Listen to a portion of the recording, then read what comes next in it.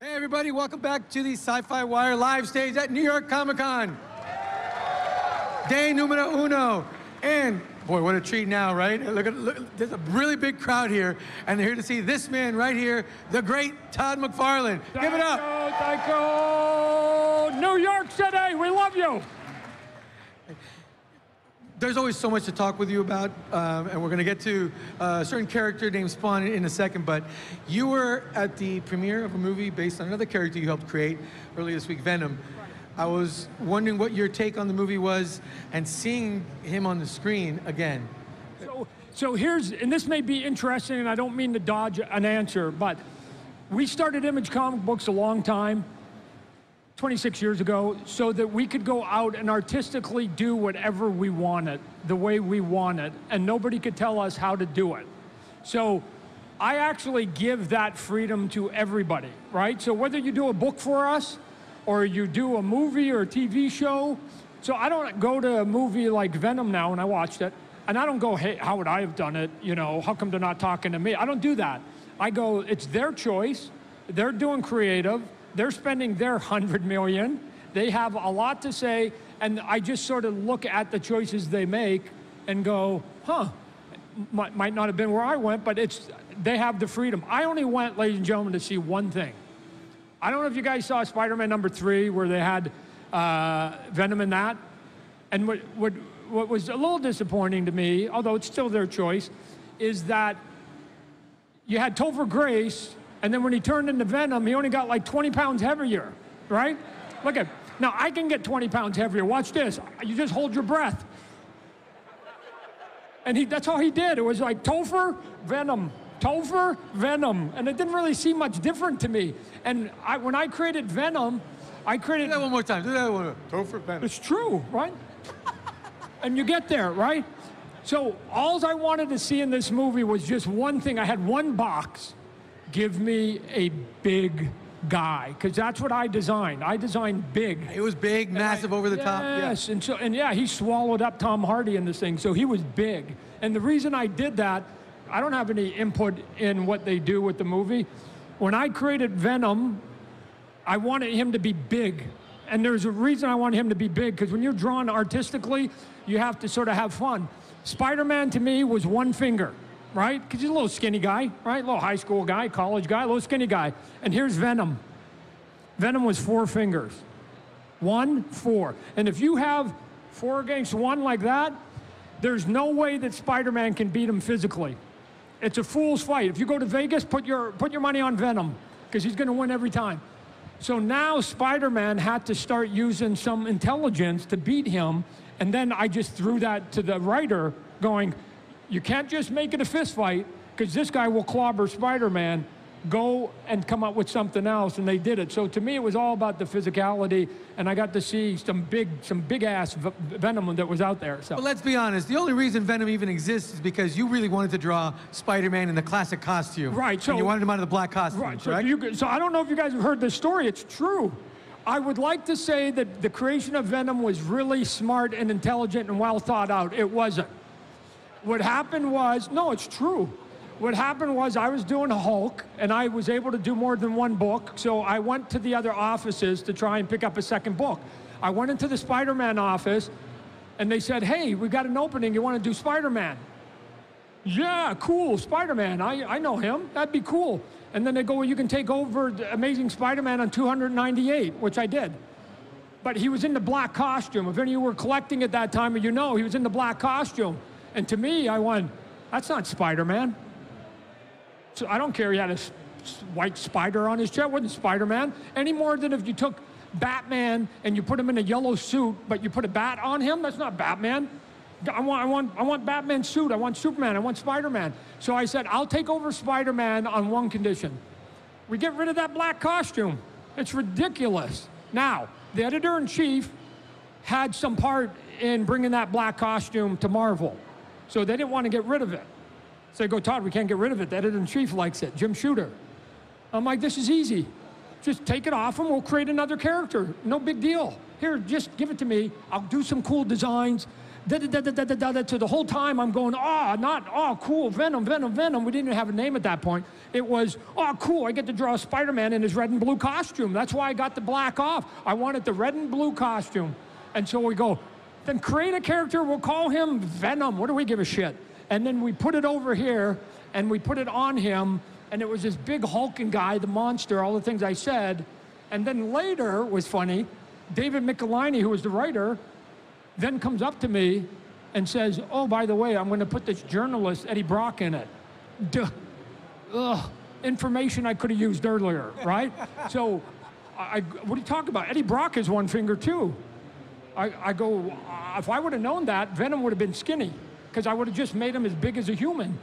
I thought he was a monster. I created a monster. So it was like, well, you're just going to have to make it that he gets absorbed or something. He likes weights. Right, something. So I would, like I said, we would all like to say that we knew we were casting this big rock in the water that was going to turn into something, but I was just playing on some cool visuals, and now we're here 30 years later and they're making a movie. So who knew? Incredible. Speaking of movies, you're in the process of getting ready to make yours on Spawn. Pardon me? Yeah, we've kind of talked about the once or twice. You're getting ready to make Spawn, right? Yeah, oh yeah. What, did you forget? No, I couldn't hear the question. So, how close are we to seeing you going to production? You've cast Jamie Foxx as Al Simmons. You've got Jeremy Renner right. as Twitch. Greg Nicotero is on board. You got Walking Jason Dead. Blum producing, as you call it, the triple J's and a G. Right. What's next? What's next? Here's what's next, is getting Hollywood to get this, right? They're still a little timid of doing a true, dark, nasty, R-rated superhero. As soon as you say superhero, they sort of go into a little bit of a default. So we're still trying to get them across the finish line to just go, come on. The weak link in this whole thing is me. But we've got Spawn, we've got Jamie, all those people you mentioned, Greg and Jason. I'm going to surround myself with an Academy Award-winning director of photography. It will look good. The acting will be good. Stop thinking of this as a traditional superhero movie, because they go, how come Spawn's not in it more? How come this? And all the comments are based upon superhero PG-13 thinking. And we showed it to a couple people last week in the studios. You could see they were a little bit. And the mistake we made, I think, and I told my agent, you didn't let me go in the room. I need to go into the room. I need to sell it. I need to tell them what the frame is of this picture that is the script that they're about to read, because they still keep going into the superhero default, and it doesn't make sense. If you read my script with the superhero mode, it's confusing. You'd go like your dog. You'd go, I don't understand it. Think about it as a scary movie that will just get people to just be mesmerized by Jeremy Renner's acting and his character, and then, oh yeah, fuck, that's right, Spawn's in this movie, right? And he comes. And then when Spawn comes, he's not owned by corporate America. I don't care about selling t-shirts and hats. So when Spawn comes, you're the bad guy. You better not want to be a bad guy, because when Spawn comes, it's nice and calm. There's Jeremy Renner, and then, and you're gone, and he will mess you up, and he will do it in a harsh way, and he doesn't care if he's selling any toys or t-shirts, right? So we need to keep nudging them just a little bit more to just go, I think this audience is old enough. I think you actually are hungry for the same thing I'm hungry for, which is nasty, right? Yeah. What's that? Are you guys excited to see a Spawn movie like that? I believe you're correct.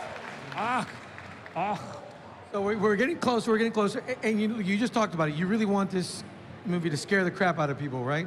How important is Greg Nicotero to helping you achieve that goal visually?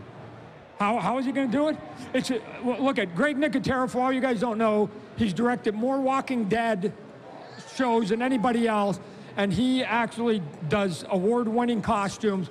We've already designed them. And the great thing about Greg is that because he's a director, when I was trying to explain what I was going to do on screen visually, he was going, he could understand what that meant. When I use words in the script that says, Al transforms into Spawn. we all have a vision of it. Some of you are Spawn fans, you have a vision of it. I haven't shown what I want to do in a movie ever in the comic book, right? It's a different kind of transformation, and Greg gets it, and we designed it so that we could show it. I just don't think that the studio guys are getting it, because they're going, you're going to need too big of a special effects budget. No, not the way that I want to do it. I think there's another way to put something on the screen that is just odd and weird. And here's what I'm hoping. At the end of the movie, that you guys walk out of there and you go, I don't quite get it. I don't quite understand how that all worked, but shit, that looked cool, man. Like, wow, like, I don't know, who cares how I got there? If it's just cool is good enough. And if I can bring that for 2 hours, who cares whether I did it with special effects or I did it some other interesting way? We just got there, right? Look, when I was a kid, there was a movie that really made an impact on me called Jacob's Ladder. And Jacob's Ladder, for any of you who haven't seen it, I was young. I didn't even know what the hell I was watching. I just know it was something bizarre to the day that now I'm over 50 and I still remember that movie. That's how much of an impact it had. It was like, what the hell was that? Like, I saw stuff on the screen that I don't know what it meant, but it was just so messed up and cool and crazy and insane that I just loved it. And so I'm just hoping to do some of those kinds of visuals. I think I can do it, most of it, without any kind of special effects. Have you gotten Jeremy Renner and Jamie Foxx together in a room yet? No, we haven't, because once we get sort of the sign-off on the studios, then I owe an obligation to go back to them to let them do their notes. And what I don't want to do is do Jamie's notes and then find out that Jeremy needs to undo it or vice versa. Probably what I'll end up doing is see if I can get them both in the same room so that we're not talking past each other and we're not basically fixing something that haven't taken apart.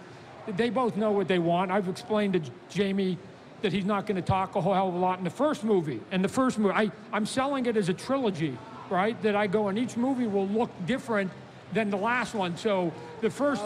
They're excited. They're excited. Yeah. They like that news. But here's the thing about the trilogy that I've seen lots of that a lot of trilogies go back and repeat the last thing. I want each movie to then be visually different on each one, so that you go, I saw that movie 2 years ago. I don't want that to be. So the first, if I had to give a title to the first movie, it would be Spawn ... Do you believe? Do you believe? Because again, everybody in this movie is going to be going, I don't even know this exists, or whether it's just in my head, or whether it's a boogeyman, or whether it's physical. Once you get past that, which will be there, like probably at the halfway point in the movie, but once you get past that, the second movie then becomes completely different. Because now people will be talking to each other different, because the first movie was, I'm crazy, I've got to shake my head, I don't even know if you exist. So, but the second movie, I know you exist, I can have a different conversation, right? So it's funny because the studio is going, well, why doesn't Twitch ask this question and this question and this question? And I go, because he doesn't think it's real. He thinks it's a ghost, right? So here's what I know. If I saw my dead grandma in a room, I probably wouldn't ask her questions. I'd say to myself, Todd, you need to get some sleep tonight. That's it. You don't start going up the figments of your imagination and having conversations with them. You just go, wow, I've been working too hard. That's what you do. So that's sort of the setup that we'll get to, so that we can then go bigger, so that by part 3, we get into all the cool, crazy stuff and maybe introduce some of those villains that people are looking for. Yeah. You know, I was figuring this out while preparing for the interview. If you time it right, you may be in production or close to finishing production on the film as issue 300 of Spawn comes around. You know, one of the longest running continuous independent comic book. Close. Right. So let's. One of them. I am. Here's what I'm excited about. Spawn. Not issue 300, which you guys all like because it's anniversary books, right? Be thick. It'll be fat. I might even come back and draw one of the chapters myself, so we'll get some cool stuff in it. Oh, okay. Yeah. And so it's issue 301.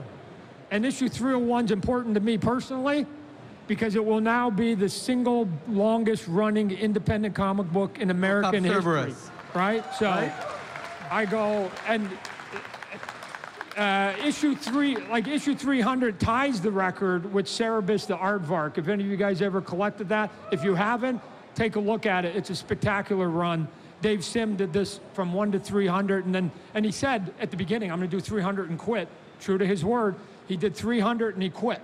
So to me, the record is 301, and now I go, wow, I'll have the record that's there. And to get to 301, that's roughly 28 years, something like that, 28 years to get to 300. So there's no quick way to do that many issues. So we're going to have some fun.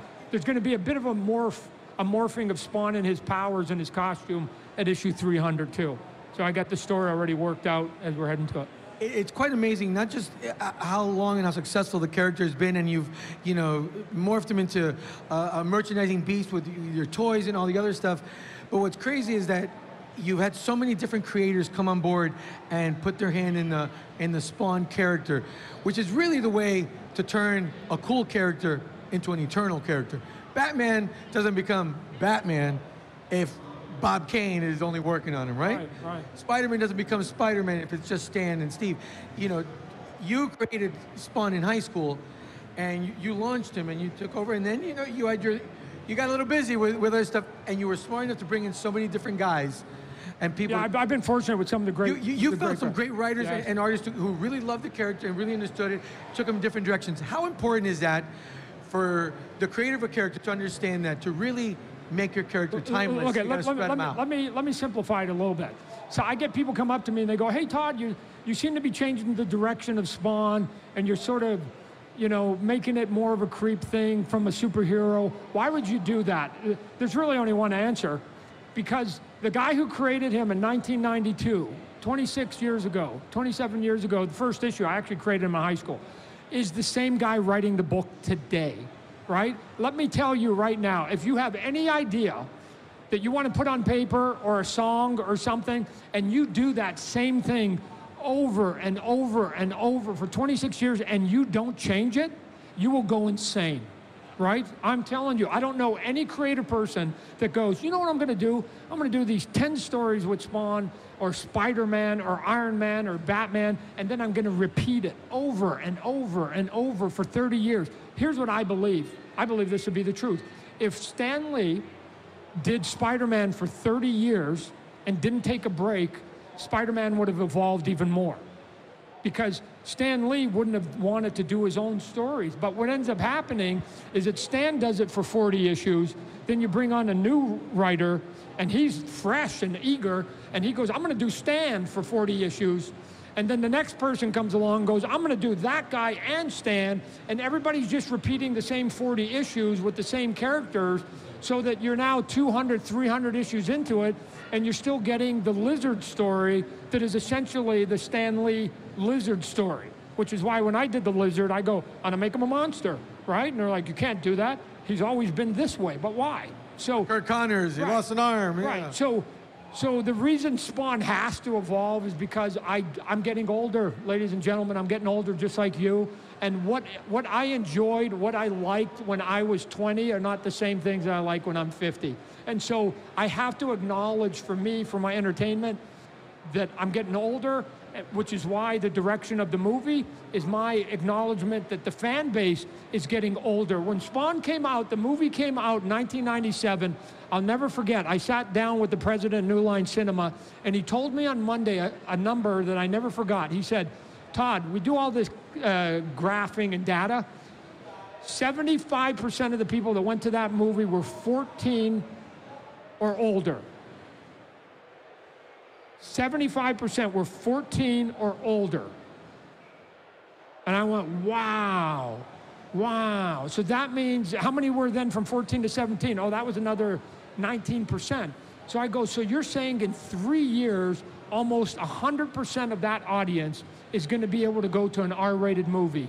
And I go, shoot, I know what that next movie is going to be. It's going to be R-rated if I have any say into it. Well, that was 20 years ago, so here it is. If you were a zygote 20 years ago, you can now go to an R-rated movie, right? So everybody can go to an R-rated movie since the last one. I got to deliver it. I've got to deliver that it may be a dismal failure, but I just have to get it out of my system and then go there. It's out, because nobody's doing it. Here's what I'm going to say. I'm going to make a bet. I hope I'm wrong, and I Second gambling reference. I'm starting to worry about you. I hope you guys can all ridicule me. I do not believe that the Joker movie is going to be a hard R. I don't believe it. It's going to be a hard Warner Brothers R. That's different than a hard Todd R. My definition of hard and their definition of hard, right? Dude, mine is way there. If they gave me the Joker and said, do whatever you want with it, here's the first thing that I would do. First off, don't bring your children, because they will cry. So, and if you bring your children and they cry, then mom's gonna have to leave, because dad's gonna dig it. So mom's gonna leave and she go, this is horrible. I don't know why anybody would do it. And they'd get the hell out, and I go, because I'm gonna show adult insanity on that screen for adults, because it's R-rated. I don't care if I sell a t-shirt. So we've discovered a new film rating system. So let's ask this question. I hope I'm wrong, ladies and gentlemen. Do I believe that they will go so hard with the Joker that then the next time the Joker has to appear in Batman, that has to be PG-13? It has to be PG-13. That now they're gonna go, no, let's go Joker, then let's go insane cool, get us all worked up in a lather, and then go, oh, we wanna put him in Batman, we gotta downgrade him back to PG-13, and it's gonna be a watered down version. They can't. So what they're going to do is nudge it. My belief, they're going to nudge it. They're not going to go crazy, right? So good thing I'm not owned by a corporation. I can go insane. I can do whatever I want with Spawn. So I can't wait for that movie to come out, because I want to get your take on it. I want to do Joker Part 2. Okay. Can we play a little game? Do it. We call it You-Ipedia, where we ask you a couple of trivia. You-Ipedia. You-Ipedia? Yeah, it's some trivia questions that we found on Wikipedia and the internet about you, and we all know that the internet never lies. Oh, okay. Is this information that's out there? Yeah. You should know this stuff. I don't have herpes. Yeah. Think of the children, Todd. Think of the children. Okay. Okay, what was the final issue of Spawn that you inked? Wow. That I inked would have been issue, wow.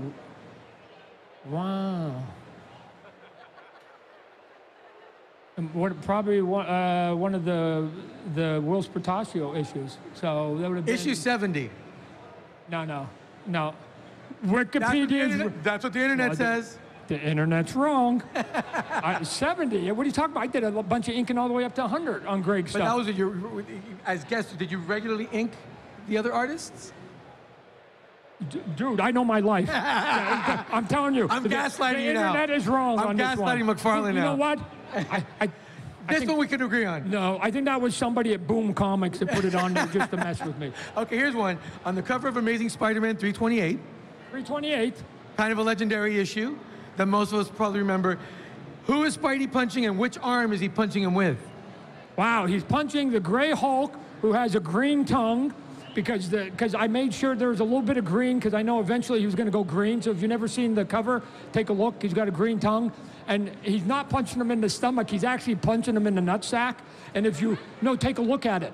So they wouldn't let me punch him in the nutsack. So if you do comic book stuff, there it is. Look at it. Here's the thing. If you put the little, what we call comic book surprise lines, then it's like, oh, they thought he was getting punched in the stomach. It's in the nutsacks, ladies and gentlemen. So. Right. How else are you going to beat the Hulk, right? Good. You know, but that cover was a great example of what you brought to comics and what you changed about comics. The cover art, the design of the covers that you know, those designs that you came up with were so ingenious. Like, did they pop in your head, or was it a lot of trial and error and erasing, going back? Look at. I don't think people. If you stop and think about it, I don't think people understand.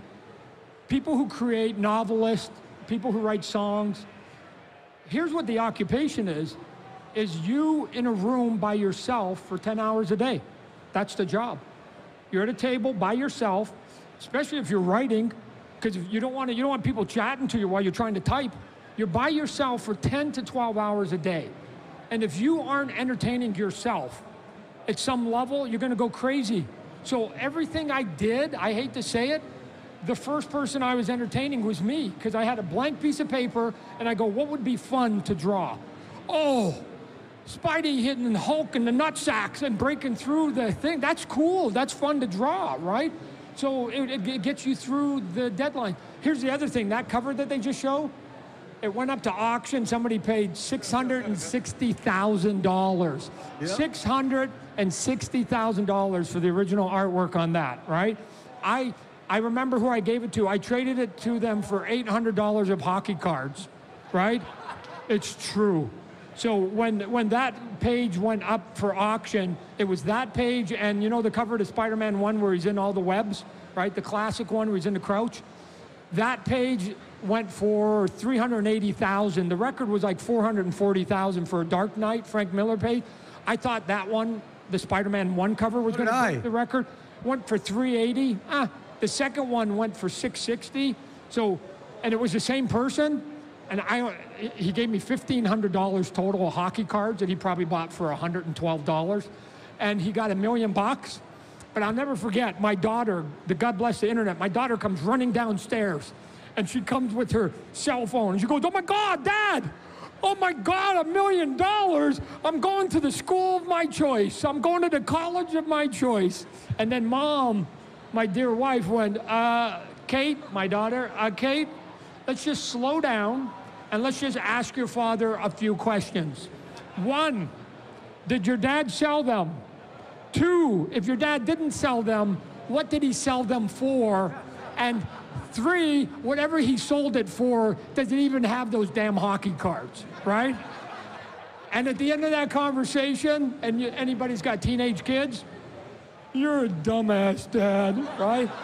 Right? And it's like, but wait. Look at, you will never see the story. You will never see the story that goes like this. Painting of famous artist goes for $5 million. Painter owned every single one of them. No. It's painting goes for $5 million. Artist dies penniless under a bridge. That's usually the story of the artist. True. But here's why those pages You got are one more thing to expensive. bring up too. Here's why those pages are expensive. Because when I left Marvel in late 1991, I vowed I'd never sell another page. And I haven't. So people are now scrumming for the same number of pages. I haven't added one page in 26 years to that pool. So the cost keeps going up. So counter to what I just said, you know who has every single page of Todd McFarlane artwork for Spawn? So someday I'll sell issue number 1 intact. You'll get the cover, the color cover, the black and white cover, and all the interior pages, and all my notes in one fell swoop. You'll get it intact. Nobody's got it intact. And I know who's going to buy that. It'll be Kirkman. Robert Kirkman. Robert Kirkman is begging you to sell your art. He does. Robert, he reminds me, if you're ever going to sell it, you're selling it to me. By the way, fun fact, if you ever visit McFarlane's headquarters in Phoenix and you get lucky to check it out, it's amazing. There's a copy of that Hulk 328 cover that you keep up there just to troll that guy. I love it. Just to torture my daughter. Okay. We got one more game. We're going to roll for questions. You're going to roll the dice and we're going to pick a question based on that number. Totally random question. You got a random question? Oh, yeah, go. Roll the dice. And question number 4, Fantastic Four. Okay, question number 4. If you could somehow talk to your younger self, what would you tell them if you wanted to blow their tiny mind? This one might actually be a little bit easy. Todd, don't get into the toy business. It's way more complicated than I thought, right? Here's how I usually start companies. Somebody says, you can't do that. And then I get pissed off. And when I'm mad, I usually start companies because I'm very competitive. So I was the same way. Basically, it's how teenagers act, right? Mom and dad say, be home by 11. I always came home at 11:15, right? Always 11:15, just to see how much I could push it. So I started the toy company because they said, we can't do those kinds of toys you're talking about, Todd. And I went, what are you talking about? Just plastic. So I got mad at all the big companies and I went, I'm going to start my own company because I'm going to do cool art. It's always about cool art. You do cool looking art and you price it right, people will come. And then the stuff. And now this is the businessman part of it. I consider myself to be bilingual. I can talk to you about art, and I've learned this other language called business. And I've learned the second language so that I can deliver my art. And I need enough success on the business so I can keep delivering the art. That's why I need to be a solid businessman. So I have to understand the business to do the art. But do I know all the plastic government-sanctioned do's and don'ts of shipping product from China? Yes, and it's boring, it's boring. So there's just a lot of headaches to go with it because you're dealing on a bigger scale. Comic books is way cooler, so, yeah. Ladies and gentlemen, the great Todd McFarlane. Oh, thank you, everybody, thank you, thank you. Stick around, guys. Keep following It's a Fan Thing hashtag from all the fun stuff here at New York Comic Con. And coming up next, we've got the voice cast of Constantine, City of Demons.